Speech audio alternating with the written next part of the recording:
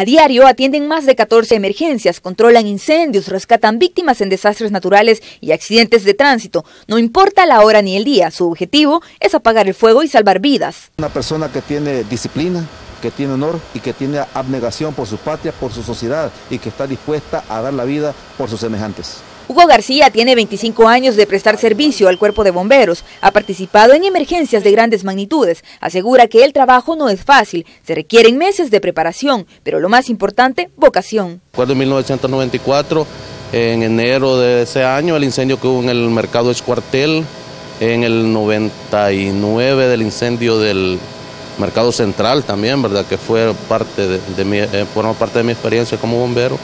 El incendio que hubo en la Playland Park en ese mismo año del 94. El día dedicado a los bomberos salvadoreños fue el pasado lunes 4 de diciembre, pero esa fecha lo celebran con vacación y fue hasta este miércoles que la institución reconoció el trabajo de los rescatistas, como Alexander Leiva, quien desde los 25 años ingresó al cuerpo de bomberos. La adrenalina, ¿verdad? Cuando uno sale de acá hacia el lugar del siniestro, que quiere estar lo más pronto posible, ¿no? Para poder salvar lo que es, ya sean vidas o bienes.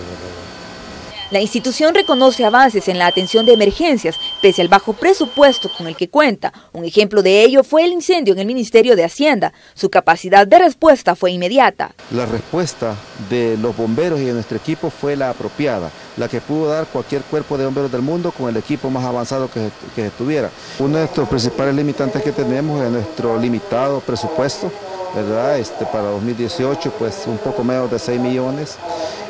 Básicamente es salario y funcionamiento estrictamente operativo de la institución. Renovar la flota vehicular es otro de los retos. Solo para este rubro se necesitan 8 millones de dólares para cubrir los 262 municipios a nivel nacional. Bomberos cuenta solo con 18 estaciones. Con imágenes de Denis Bolaños, informó para Noticiero Hechos, Kelly Ábrego.